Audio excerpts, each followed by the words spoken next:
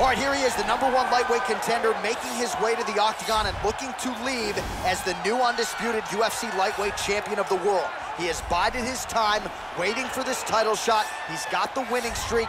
He has the quality of opposition. Now he's fighting the #1 guy in the world. He believes he's the best. Now his opportunity to prove it, just a few minutes away.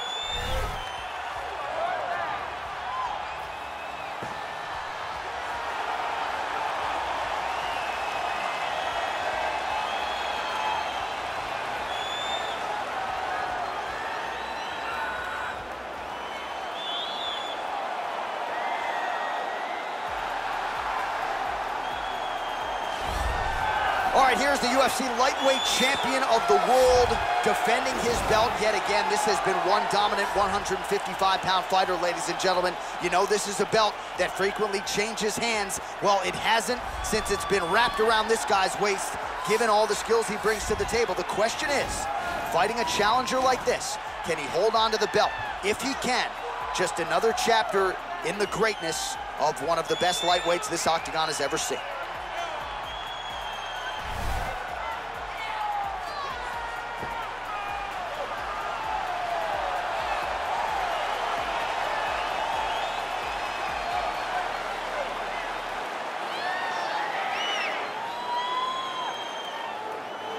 And now our tale of the tape for this lightweight fight. Oliveira is 1 year the elder. He will have a 4-inch reach advantage. And now one more time for the official introductions. Here's Bruce Buffer.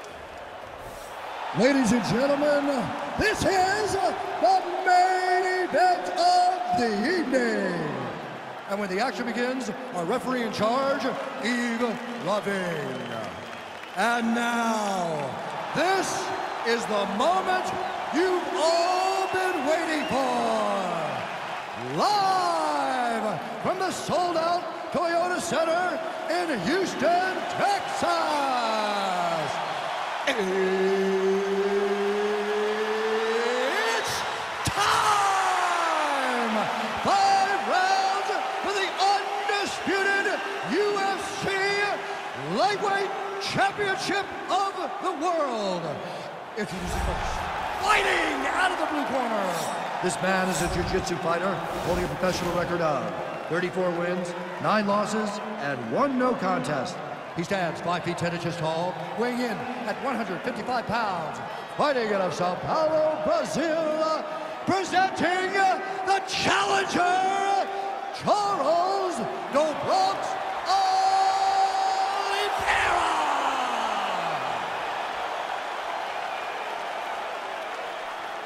And now introducing the champion, fighting out of the red corner. This man is a wrestler holding a professional record of 24 wins, 1 loss. He stands 5 feet 10 inches tall, weighing in at 155 pounds. Fighting out of Makhachev, Russia, presenting the reigning, defending, undisputed UFC lightweight champion of the world, is Makhachev!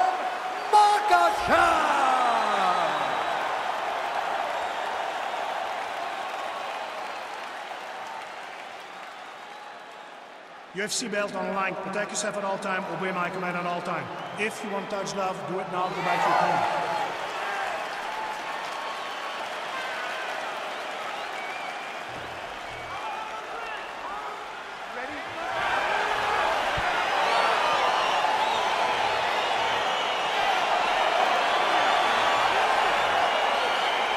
See that a lot of times with wrestlers versus grapplers, right? The wrestler gets on top, he's got this strong base, and the grappler can't move him. He ends up stuck down there, wasting time. The wrestler starts to advance position and get grounding pound on. Well, perhaps a sign of things to come as he lands a kick there. Nice kick landed by the two. What a takedown. And this might just be a matter of time.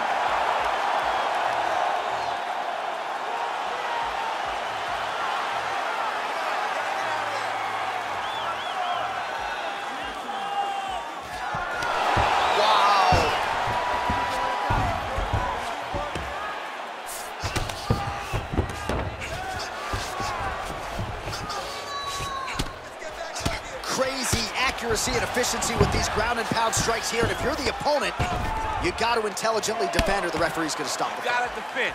but you can see him now starting to gain posture, and the intensity at which he's throwing these ground strikes is starting to improve. It's starting to elevate because he knows that he can get the finish. Just over 3 minutes to go, round one. Close guard, nice hammer fist. He's putting him in exactly the positions he needs to be in right now. He's able to relax here, and he understands, being a veteran of so many fights, that as long as he's on top, he's winning. He feels like he's winning here. All right, well, both fighters pretty comfortable on the ground, DC, but you got to be very careful hanging out here for too long if you're his opponent. Oh, and he escapes up to his feet. Very nice. The Kimura's not the arm, it's the shoulder pressure that usually makes you tap. Oh! Turn on the elbow, and he's going to chase the submission finish.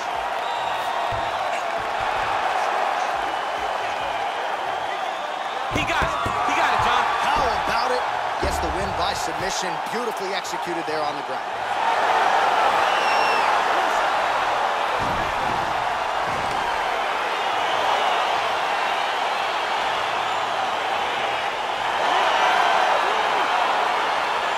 Fights in a wild round and a wild sequence there on the ground. DC, talk us through the highlights. He's such a phenomenal grappler. I don't understand how people don't know that this guy wants to submit you.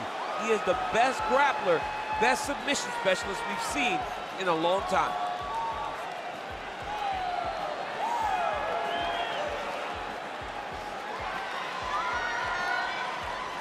Well, ladies and gentlemen, there he is, the UFC lightweight champion, and I'm not sure any 155-pounder could have held up under the onslaught here tonight. He wins the belt by way of submission. Ladies and gentlemen, referee Yves Levine has called a stop to this contest at 3 minutes, 23 seconds of the very first round. Declaring the winner by tap out,